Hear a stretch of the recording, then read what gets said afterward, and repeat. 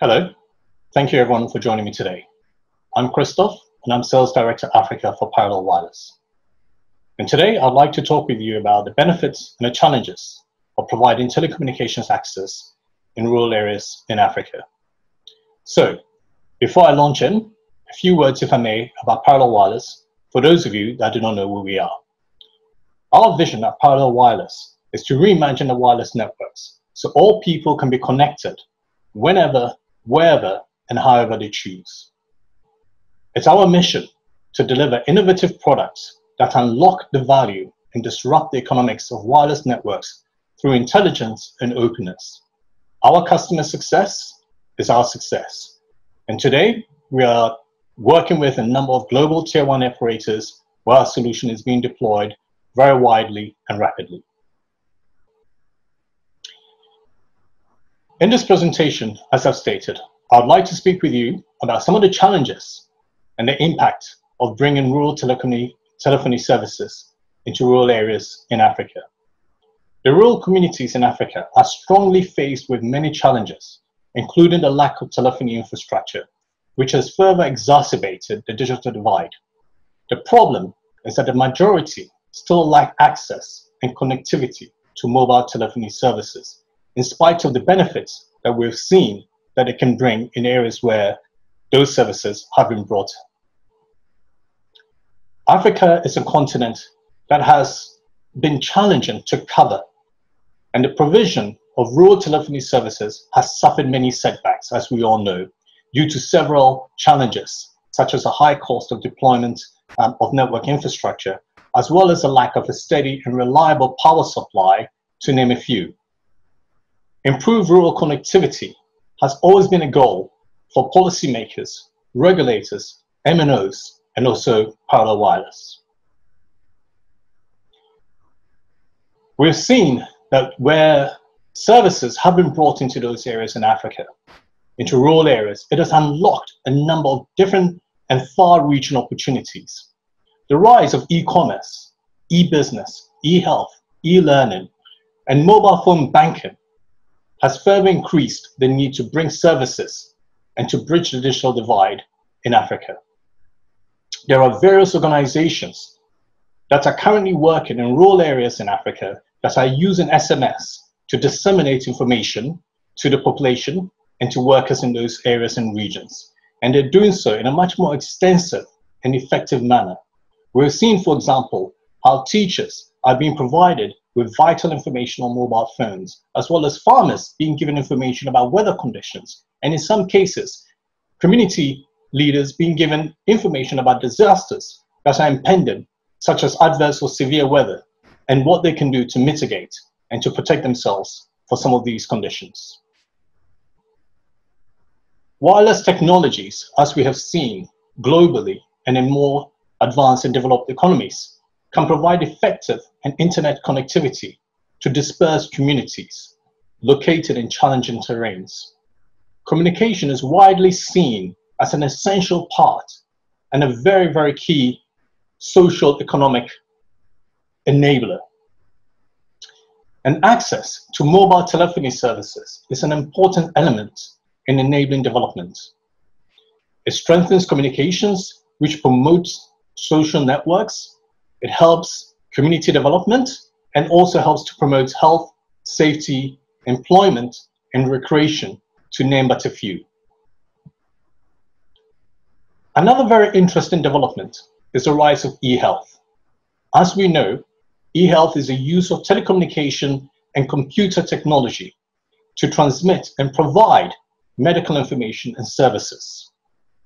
These include improving access to healthcare services, especially for those in hard-to-reach areas, improvement in safety and quality of healthcare, and the services and the products has been seen to also help to increase knowledge and promote access to healthcare facilities and services in those areas that are currently facing severe challenges. However, as we know, e-health in Africa is constrained. It's constrained by challenges such as the lack of awareness and knowledge about digital services and poor infrastructure, which sadly still begets a lot of areas in Africa. And also, we've seen, sadly, unstable and poor power supply has also led to poor internet connectivity, and this needs to be adequately addressed if Africa is really to take full advantage of the benefits of e-health. The use of mobile technology has been found to increase patient access to health, especially health services and information, and improve the way that health professionals also deliver health services. E-health can be used in treating patients, conducting research, tracking diseases, and monitoring public health. There's a great potential for e-health to improve overall well-being in regions. And some countries have already begun to promote programs centered around this. I'm reminded, for example, how in Ghana, for instance, nurses and midwives use mobile phones to discuss complex cases with their colleagues and supervisors, and also to get advice about how to treat some ailments in particularly difficult areas. E-health solutions that use internet and related technologies to deliver and enhance health services are emerging as novel approaches in sub-Saharan Africa. Using digital technology in this way can support cost effectiveness of care delivery and extend the reach of services into more extreme and remote locations. Africa has a goal of universal health coverage. Innovative strategies such as e-health are needed to ensure attainment of the ambitious universal health strategies and coverage that Africa governments are trying to achieve. E-health has a potential to expand good and affordable healthcare and health services in the last mile, and this is a major prerequisite for universal health care services in Africa. Now, let's turn our attention to e-learning. E-learning, as we all know, and this is something that really excites me, is something that has the potential to play a vital role in the delivery of quality education across the continent, and can be an effective means to improve access to education in Africa. The relevance of e-learning for Africa lies in the fact that the majority, sadly, still are without proper infrastructure in order to be able to get adequate access. Therefore, Africa really needs to address this and provide adequate infrastructure to be able to reap the benefits and full rewards of e-learning. Having said that, e-learning is an emerging concept, as the development and adoption rate of mobile technologies in Africa increases rapidly. Distance education already plays a crucial role in providing access to education for millions of people in Africa. Wireless and mobile technologies can make it possible to provide learning opportunities to learners that are either without infrastructure for access or are continually on the move. The vital role that e-learning plays in Africa can really not be underestimated. It is flourishing and has the potential to make learning even much more widely available and accessible in rural Africa. In certain areas and in certain cases, children are having their curriculum delivered through digital devices. Now, if we also look at e-commerce and e-banking in Africa, it is still very much in its infancy, certainly compared to developed countries. However, it is growing and contributing to the overall social and economic development in the region, boosted in large part by the proliferation of mobile devices and the rapid rise in internet penetration. The increase in mobile subscription and improved network infrastructure is also playing a vital and important role. In the past few years, Africa has had the most rapid internet growth rate in the world. The means of internet connection in Africa is mobile. The rapid growth in internet connectivity has led to consumers connecting and also producers seeing the advantages of e-commerce. Besides introducing new ways of transacting, e-commerce promises economic growth for many countries in Africa. E-commerce, for example, has been seen to facilitate trade, generate revenue, promote social and cultural development, and it's also helped in cross-border trade among certain African traders. It has also stimulated entrepreneurship, and this has created particular opportunities for women in rural parts of Africa who are now able to apply their skills and be able to contribute to overall household income.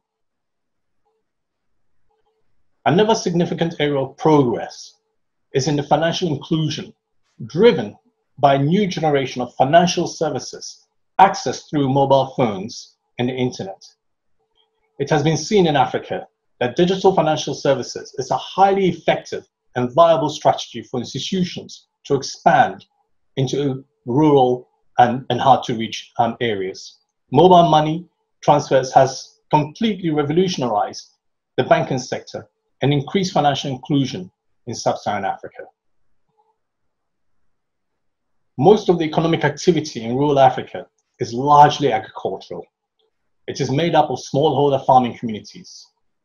In agricultural development, the positive impact of mobile services becomes evident through the generation of a new and increased revenues for producers, farmers, who are now able to communicate better with suppliers, with buyers, and are also able to interact much more effectively with other stakeholders as they look to improve their revenues and their business sector.